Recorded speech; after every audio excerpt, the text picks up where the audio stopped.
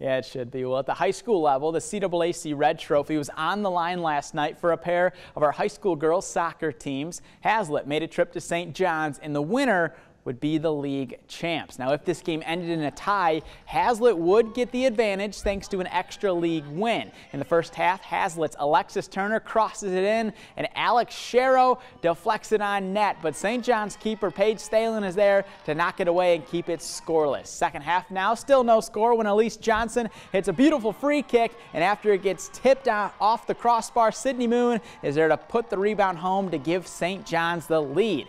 Then with under 13 minutes left, Michaela Muhammad's shot is stopped, but the freshman Sharrow pounces on the rebound and ties up the game. The 1-1 score would hold on as Haslett earns the draw it needed to win the conference championship. It means so much for me to be able to help out my team, but I also wouldn't have happened if we wouldn't have that shot from Michaela and all of us crashing in.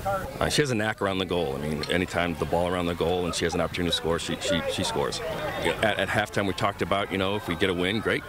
We'll win it outright, but if we actually get a tie, we win it outright as well. So, I mean, we tried to play to win, but, we'll take the tie.